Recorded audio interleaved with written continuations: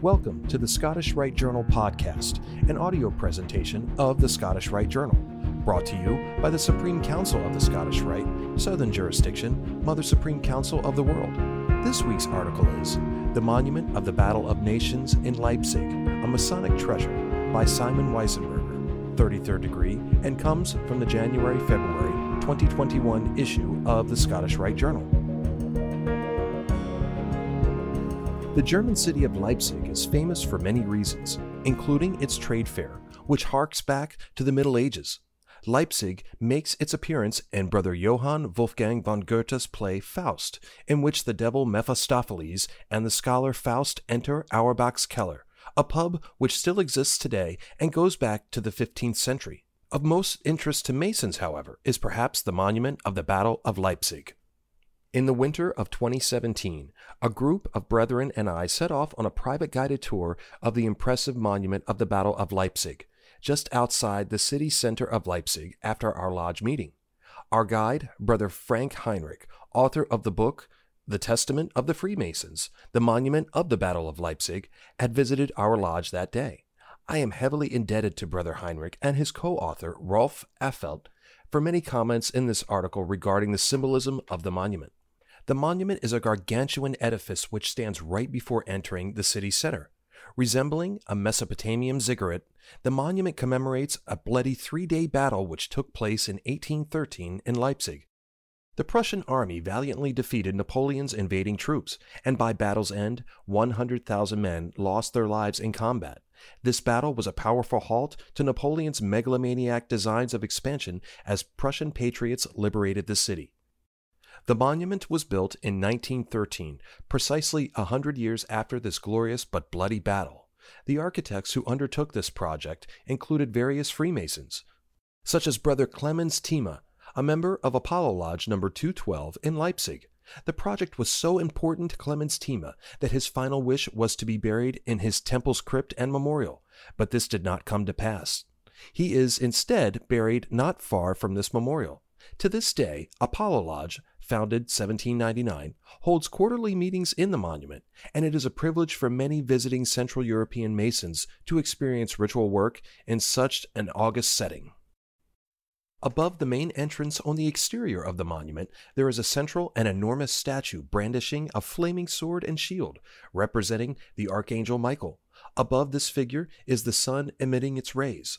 On the top of the building is the final stone, the lower half of a cube, which is the crown of the monument and represents the geometrical symbol of perfection. The Archangel stands guard with a stern face and helmet, reminding all that this is a monument of war as well as peace. On the upper part of the monument, and standing in a circle looking downwards, are a group of Teutonic Knight statues that commemorate all those who perished in the battle that freed the Prussians from the French invasion. The symbol of the Archangel Michael is prominent and is tied to the battle which took place, yet it also serves as a symbolic warning against future horrors. Unfortunately, later events in German history proved that the historical lesson to prevent future bloodshed was lost, especially on the Nazis as they occupied this building at the close of World War II. I would also note that Michael's shield is bigger than the sword, which I interpret to mean that defense is more important than offense for a nation and as people. The stern face is a reminder of how valiantly the Leipzigers fought, even though they were outnumbered by the Napoleonic forces with their mercenaries. The Archangel is not merely a fighter, but shows a polarity of sorts. Through a strong defense, we also have peace. Thus, the Archangel is understood as standing guard against the forces of darkness. The figure of Michael has its equivalent in many cultures. Horus avenging his father Osiris against his evil brother Set, or Indra in the Hindu tradition being the protector and defender of the gods, and who slays the dragons to maintain peace and harmony. Furthermore, Christians around the world to this day pray to the Archangel Michael, asking for protection from the forces of darkness that disrupt one's inner and outer peace. He is sometimes called the face of Christ, who in an esoteric sense is fighting our false selves and demons to reconnect us to our true self and essence. The symbol of the flaming sword of Michael is also found in the Christian-based Freemasonry of the German Freimaurer Orden, with lodges dedicated to him with names such as Zum Flammenden Schwert, to the flaming sword, or St. Michael's Lodge, among others. Entering the building, there is an epic story told in the architecture, and although it is a relatively recent work of architecture, the wisdom of the operative masons of the past seems to resonate from the walls.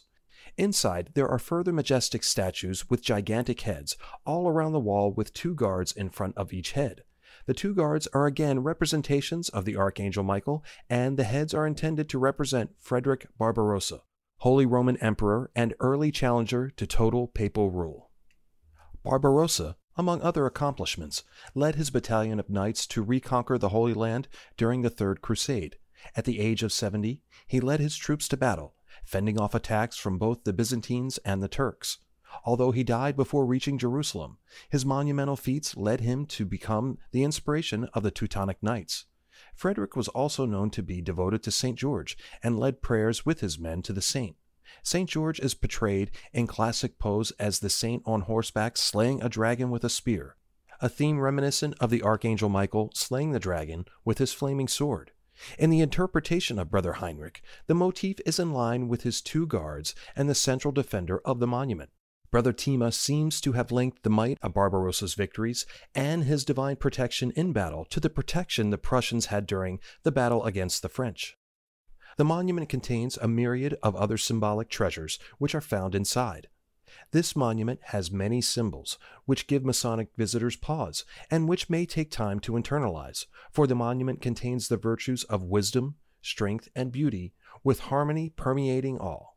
In fact, many see this monument as a call to peace rather than simply a memorial of a battle. Darkness must be understood before we can appreciate the light, and this monument's message is exactly that. Masonic travelers wending their way to Leipzig will experience this and so much more in a visit to the monument of the Battle of Leipzig in one of Germany's historic cities. Any accompanying photographs or citations for this article can be found in the corresponding print edition. The Scottish Rite Journal is published by the Supreme Council of the Scottish Rite, Southern Jurisdiction, Mother Supreme Council of the World. Mark Dreisenstock, 33rd degree, KCCH, Managing Editor. I'm your host, Matt Bowers.